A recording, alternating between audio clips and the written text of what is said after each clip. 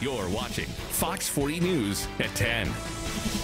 Today, the Supreme Court blocked the Trump administration's effort to end the Daca program. That program protects hundreds of thousands of immigrants brought to the U.S. as children from deportation. Many local Dreamers are celebrating today's decision. However, some are warning this is not a permanent solution and that the future of Daca is still in doubt. Fox 40's Doug Johnson has more. I haven't stopped smiling since I've seen the ruling. For Tomas Evangelista, today's Supreme Court decision is cause to celebrate. A huge relief for myself and for many of us who have been struggling our entire lives, but the most difficult parts have been the last 3 years. Tomas was brought to the U.S. from Mexico by his mother when he was just 2 years old.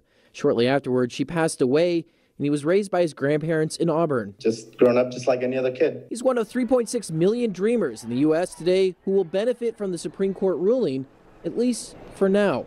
As attorneys point out, the ruling could also be Daca's undoing. If they decide in their infinite wisdom that Daca needs to go, they have the roadmap for how to do it. Andres Mejer is an immigration attorney. He says for now, anybody who has Daca can continue to renew it. But it also means that people that never applied will likely be able to apply. As the number enrolled in the program is expected to grow, Mejer says its future very much depends on the results of November's presidential election. A president can create a program like this and can change conditions on a program like this, but it has to follow the appropriate procedure. I think every election is important, but this one might be the most important in my lifetime. That's why Evangelista says he knows his fight to stay in the U.S.